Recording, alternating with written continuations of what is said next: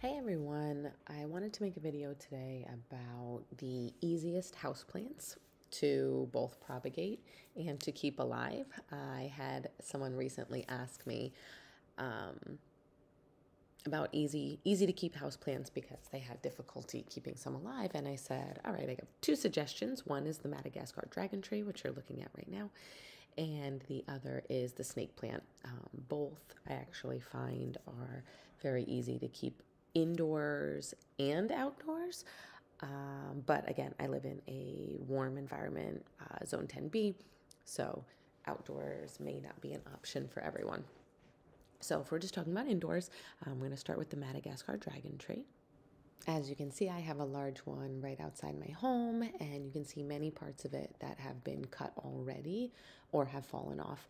So periodically I go out and I make cuts to my dragon tree. So this one I made a few months back because it started to get these walking roots that I didn't really want. So I ended up cutting this and then a number of other branches around the tree. I also have a bunch of them in my backyard.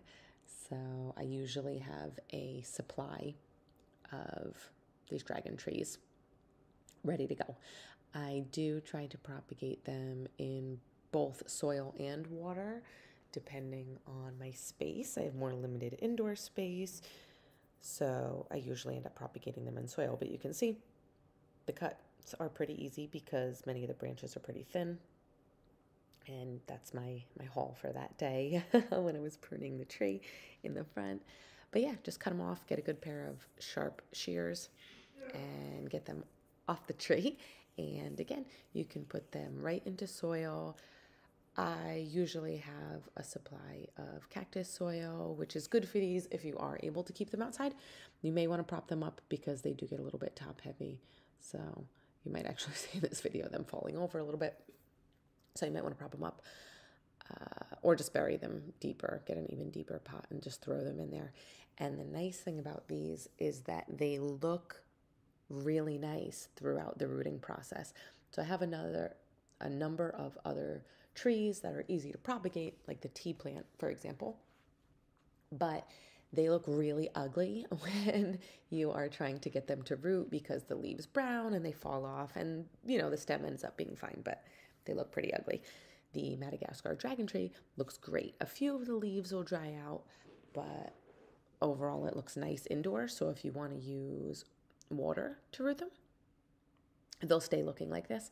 I mean, maybe not that one because I cut the top and the bottom just to watch that grow. But what you will end up seeing if you cut the top is two pieces coming out. They'll still have a little bit of a stump, but eventually it will get covered. And this is what they look like 1 month later. So I'm going to show you the 1 month updates of the trees in the soil and then also the trees in the water. And this one I just left outside. So it got rainwater whenever.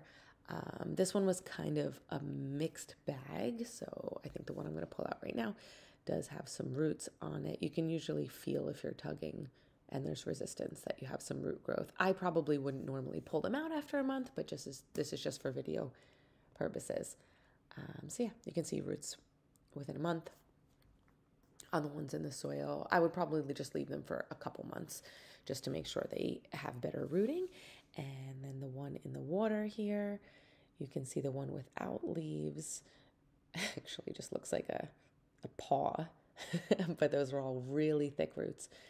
So that one grew nicely, again, without the leaves. And then the one with the leaves did end up taking a little bit longer, but within 2 more weeks, it also had roots on it. It does take a little bit longer, obviously, because some of the energy is going toward the leaves. And then we're going to move over to snake plants, which are just as easy. Again, you're going to be trimming these off in a similar way to the dragon tree, just chopping it wherever you want. And the cool thing about snake plants, if you've never tried to propagate, is you can just cut them many times. So you'll see that's what I'm doing here. Probably could have used better scissors also. But yeah, it's nice to cut them at the top. Obviously, you still have the shape. But then you can just reshape them. They are very forgiving. So if you don't mind having like a blunt end, you can just cut them in this way, or you can cut them into a triangle shape. I typically cut them into triangle shapes. Really, you can do any shape with the tops of these. So this is how I left the snake plants. Similar to the dragon tree, they can either go straight into soil or they can go into water. Again, if you're doing it indoor, water is probably the best option. So I just put them in. I actually popped them in with a cactus this time, but I've done water rooting so many times with snake plants. So I just get them in there and change out the water every couple of days. And then within a few months, I believe this was 3 months, you start to see the babies at the bottom and the roots. You can actually leave them in water for a long time. I wait until the roots are a few inches long before replanting them, or the babies have gotten big enough to detach. So even though the snake plant and dragon tree like to root in water, they do not like to sit in wet soil. So when you transfer them to soil, make sure you're only watering about once every 2 weeks. They can even go up to a month, but you don't want to overwater and kill them. And they can tolerate indirect light and direct light, so you can put them really anywhere in your house. Subscribe to learn more with us.